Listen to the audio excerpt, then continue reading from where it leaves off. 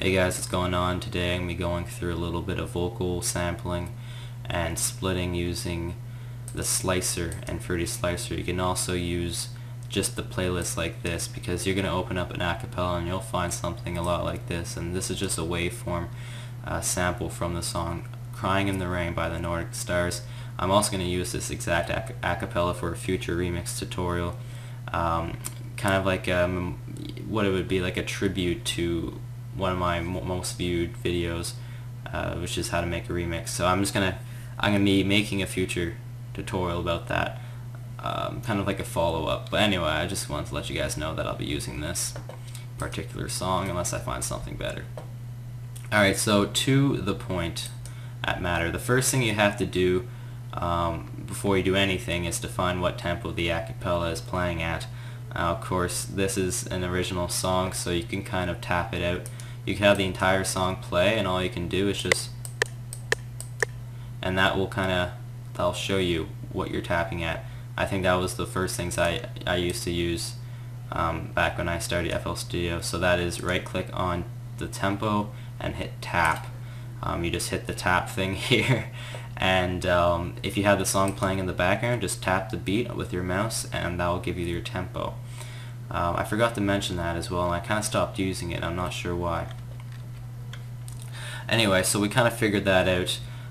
Next thing you have to do, you have to align it. Now, a lot of songs will actually have it all perfectly aligned for you. You just put it, you plonk it down on the playlist, and it's already good to go, especially if it's at the right tempo. But that's not always the case. So what you normally do is hit the magnet, then hit none, and then what happens is you don't have any lock on.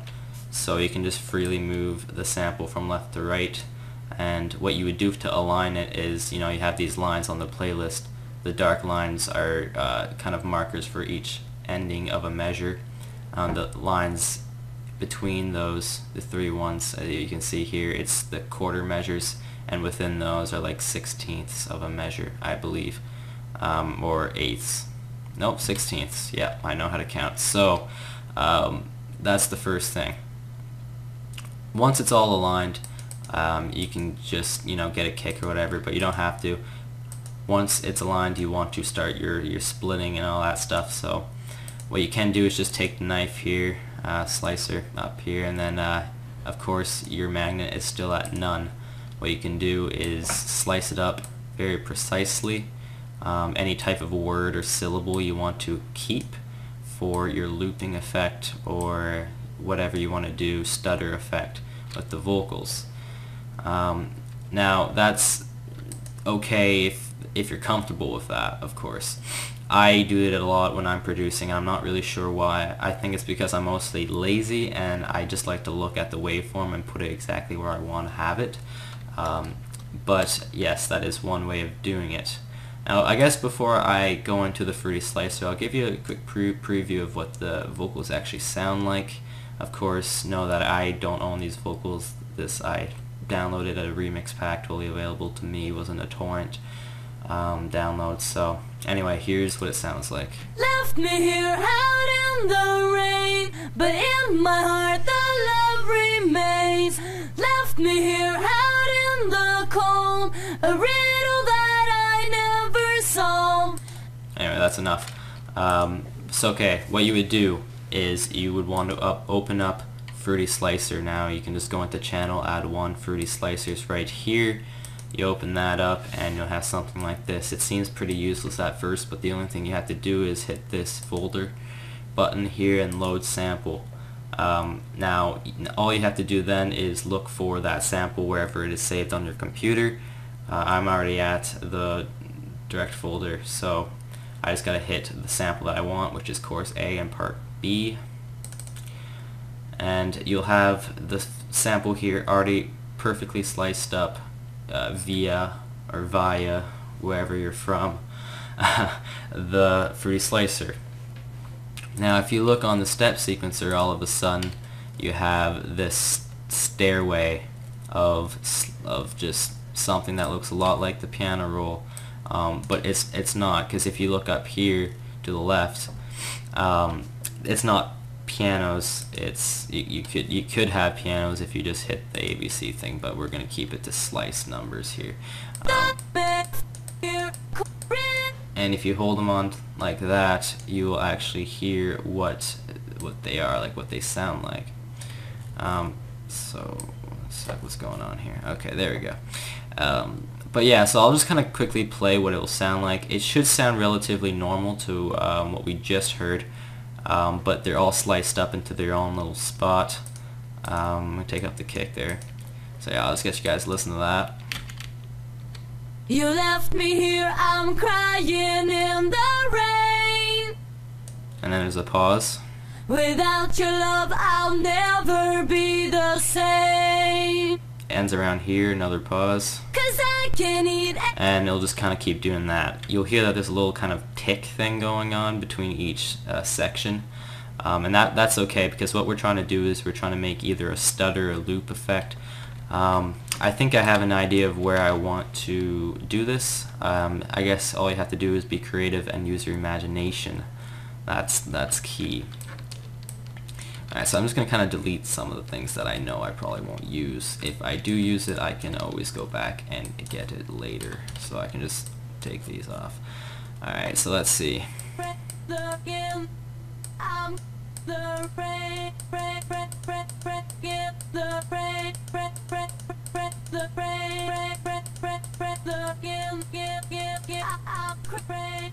Yeah, you can basically do stuff like that. But of course, that's just me clicking. That's a good way to just kind of get yourself started. Play around with it for a while. And I'll just delete all that. I'll see if I can reproduce what I just did with the clicking and stuff. But yeah, it's a lot like the piano roll. It's a lot like making a melody. What you probably want to consider is having the notes, you know, the green bars here, to align with the, you know, with the lines or the grid. A lot like making a melody on the piano roll, and that'll help you stay on beat more than anything. So that's why I kind of like using the slicer every once in a while, or why it's efficient.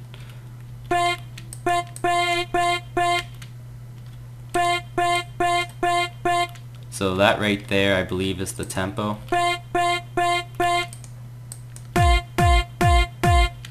So to get yourself kind of started, what you can do definitely is, okay, I don't know what just happened here. The slices just decided to change its look, but that's alright. Alright, so you can have a kick being like that if you want, to get yourself a little more referred to of what it'll sound like.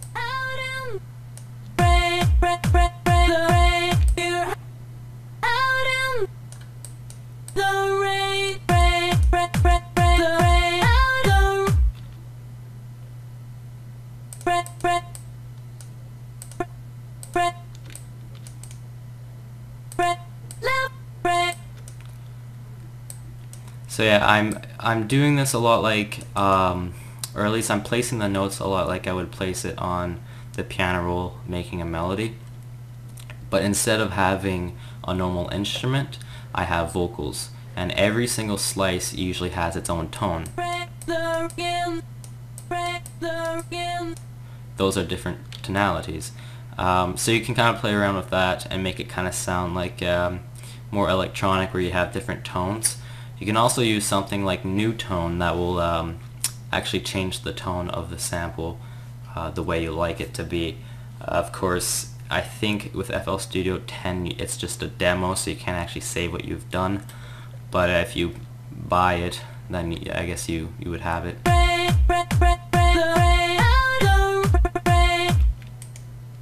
Alright, so you'd have something like that. I suggest you don't just keep looping that over and over because that gets really annoying. Try to keep it as, keep it kind of simple at first, like the first measure is pretty simple, and then just go crazy from there and try to kind of go all over the place, keep your foot, everywhere. I kind of lost my train of metaphoric expressions there, but I hope you get the idea anyway. I can see how much more I can actually do with this, and then maybe have a bass line or something. I know I'm running on a little bit of time, so you guys can just leave the tutorial now if you want, close up the video, but I'm just going to keep going. I know this is supposed to be a tricks and tips tutorial, it's supposed to be short, so that's why I'm kind of letting you guys off, but if you want to keep watching for further information, or just, want to see what else I can do with this, I'm just going to keep going. So here we go.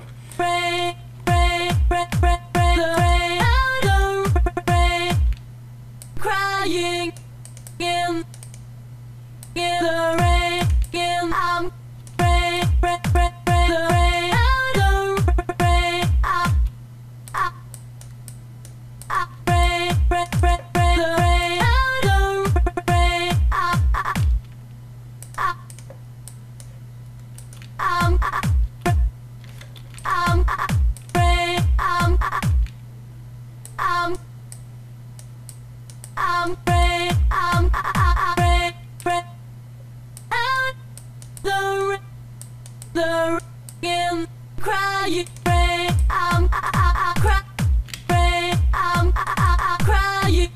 crying out in the rain, I'm crying out in here, me left rain, I'm crying rain. Anyway, that'll do for now. So I guess the next step, once you kind of have that loop done, you can copy paste whatever you've done, or I suggest you go even further with this, and the longer your loop is, the better, and the more diverse and dynamic it is, again, the better. Usually for a bass line for something like this, just kind of a stutter, repetitive loop effect, the bass line would be just constant. It wouldn't really have much of a harmony. That's not a bass, is it? Alright, so what you normally do is have just this long kind of same note hitting over and over. Of course, what note you do hit depends on the key of the song, so that's also something you want to know, especially for remixing. I remember that this song is in an F major, so I'm just going to have F hitting over and over, and it should be just fine.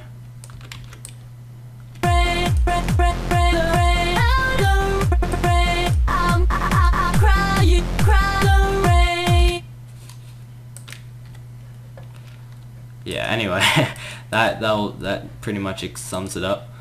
Alright, now so for effects, what you would do to the chorus or whatever sample you have, effects would consist of reverb, delay, and cutoff, filters and stuff like that.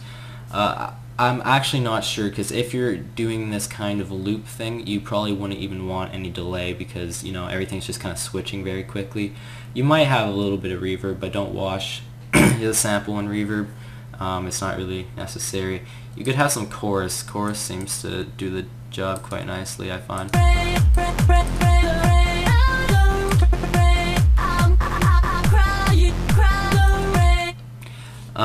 Also stuff like stereo shaper, just for having a nice stereo image. Who knows? New tone, like I said earlier, you could do that to change the tone of whatever vocal you're working with. That's about it. As for EQ goes, of course, you would probably just cut off some of the low end, and you want to brighten up the higher end. So it's always good to have your vocals a little brighter.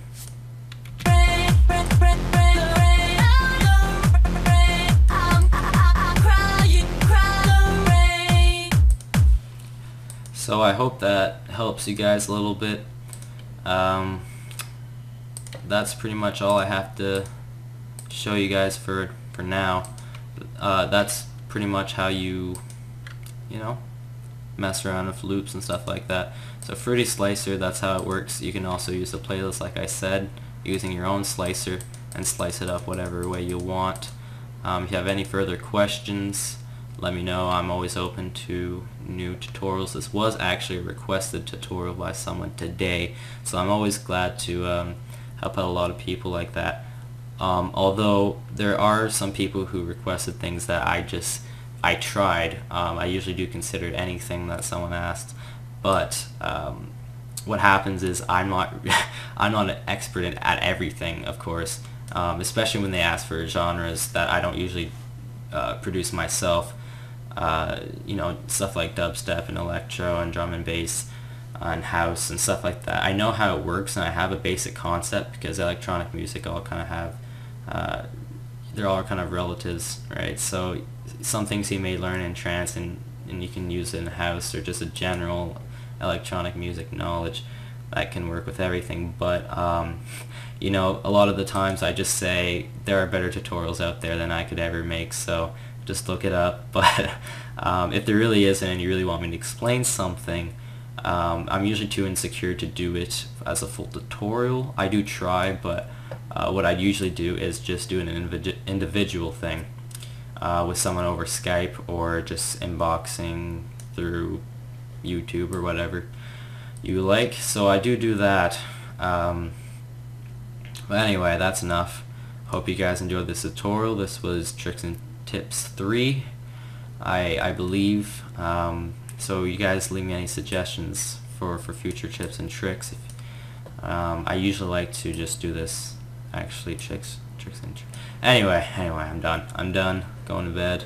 Even though it's 8:42, so I'm actually probably gonna go do something else. I beat GTA last night, and it was the second time I did it, but it's so lonely after you actually beat the game, because no one's really calling you anymore, and there's no missions to do, and it's just kind of like everyone's just kind of dead or in jail. So it's just a really lonely city. It's like you're just kind of driving around and there's just nothing to do. You're expecting a call, you're expecting to go to kill someone, but you just cannot, because there's no one else to kill. I don't even have downloadable content. Oh my god, I mean, this is ridiculous. But GTA 5's coming out in a few... this is not even a video game. Why am I... Okay, that's it for today. Hope you guys enjoyed the tutorial, and goodbye.